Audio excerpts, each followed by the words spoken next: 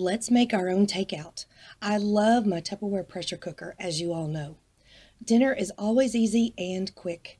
This beef and broccoli is so quick and much cheaper than if I got it from the restaurant. The recipe calls for flank steak, but nowadays you have to take what you can get. So I used stew meat. I'm sprinkling with some steak and chop seasoning. For the sauce, I added a couple of cloves of garlic. The recipe calls for 1.5 cups of beef stock, but I warmed that amount of water in the micro pitcher set and added better than bouillon. Mix with 1/2 cup of low sodium soy sauce, 1/4 cup of brown sugar, and pour it over the meat, but reserve 1/4 cup. I locked my seal and cooked for about 25 minutes. While that was going, I added 3 tablespoons of cornstarch to the remaining 1/4 cup of broth. Once the first cooking time is done, wait for the pressure indicator to go down before you try to open. It's going to be hot, so open away from your face.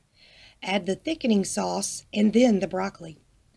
Cook for just 5 minutes more with frozen, maybe 8 to 10 minutes if you're using fresh. While that's going, I drained my 2 cups of rice and added 4 cups of fresh water to the rice cooker.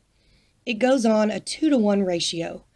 Gave that a good stir and into the microwave for about 10 to 15 minutes.